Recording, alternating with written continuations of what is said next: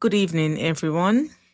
Tonight we're going to read an excerpt from A Hat for Lima by Cecil Brown, winner of the 2022 Commonwealth Writers' Short Story Prize for Canada and Europe.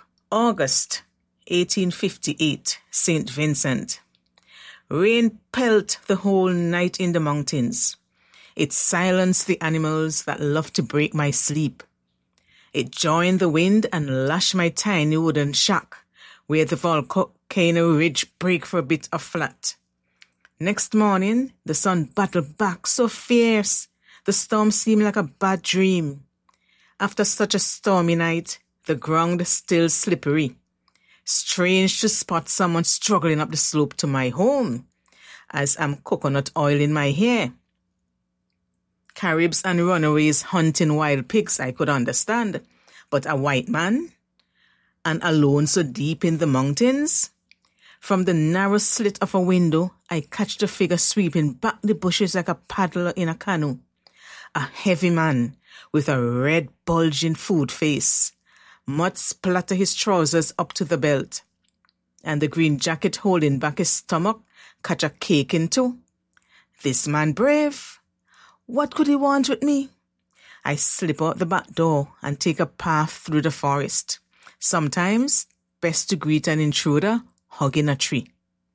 He made to take a step forward, his eyes on the house, as if it might disappear if he look away. Before he could tell himself, not far to go, he fall flat on his back. Effing Satan. He staggered to his feet, furious with some dry stick he didn't notice in his path. When he finished brushing off his clothes, he found me beside him, my narrow face soft but closed to him.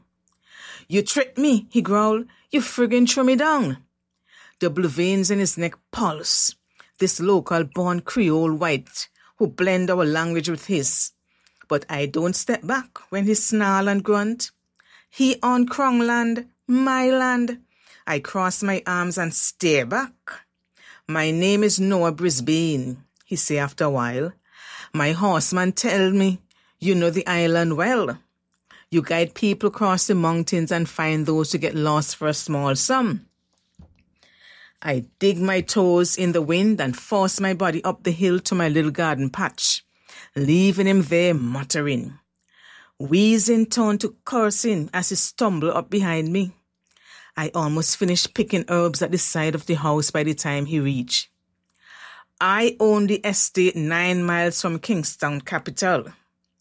9 miles south of Kingstown would place him in the Caribbean Sea. 9 north in Mespo Valley. West would find the town of Layou, where Reverend Alexander shipping his 200 slaves from Antigua because he cares so much for them. The Brisbane now squatting on a stone in my yard must mean east. Then the Diamond Estate. I begin to pack a crocus bag with herbs while he sweeps the sweat from his forehead. My work is in listening. I ask when I'm ready.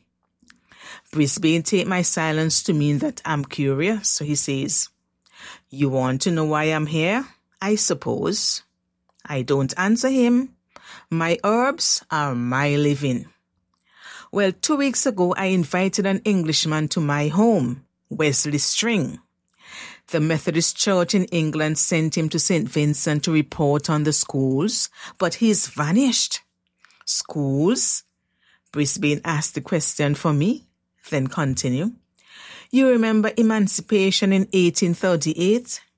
Well, schools spring up on coconut palm stilts. And where schools rise, inspectors follow. In Brisbane, emancipation handed some planters thousands of pounds. If February slipped by without a fete, then March pay with 3. How long he here? 1 month. I sniff a bundle of thyme and let Brisbane carry on. I put on a small feast for String.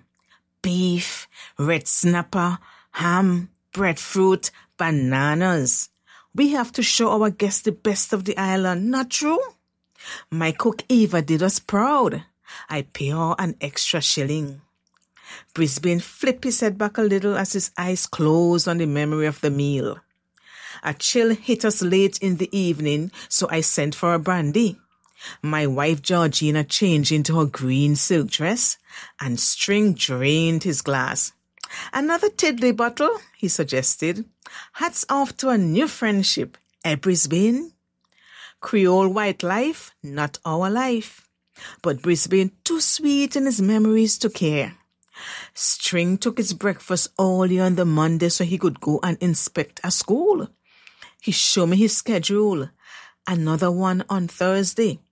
Then join us for the governor's dinner up Fort Charlotte. I suggest to him 7 o'clock sharp, but he never arrived. I had my men out looking 5 days, but no good. I was ready to talk for myself. "You tried the taverns in Kingstown?" I say. "They tell me some men can't down the rum unless women serve them." Not String. He rarely touched liquor. He swore to my wife when she was showing him to his bedroom chamber. Religious men toss a Bible overboard in the middle of the Atlantic. Some perhaps, but not String. What do you think happened to him? If I believe in spirits, I would say an evil one bundled him away to Dominica. I just pray no harm come to him. Harm? Caribs don't take to people on their land. Trespassing or plain lost? No difference. Every white is a British soldier. They don't spare the poison arrow. How much you paying to find him? £2. Magistrate Anderson on £32 a month. I read this in the Gazette newspaper. So I tell Brisbane 8. Or send your cook to search for him. I can't raise above 3. Then particular on your way down the volcano. 8, you said? Call it 7 then. £7 still need 2 hands to count. So I nod. Walk fast, Brisbane say. String vessel leaving in a month. We have to find him so he can fulfill his mission. Which school he visit? Stubbs, 2 rivers away. The teacher? The Grimbo's ginger-haired mulatto brother and sister. Brisbane describes String to me as I guide him back down. Tall, bald, love a felt hat. 3 men waiting for Brisbane at the base of the volcano, and 4 black horses that could pass for brown. Clothes and animals all caked with mud. Earth don't separate black and white. As they about to ride off, Brisbane say, "Send me news as you locate String." But not before his horseman Mel fix me a look that say, "Come find me." One missing Englishman. Brisbane trek through thick bamboo forest and sharp cables for the sake of one white man. On every barracks he crossed lame chiggerfoot children and men who walk their body down to the bones and shrink back to boys. Women groan in agony when they shift from raw stomachs onto sore backs.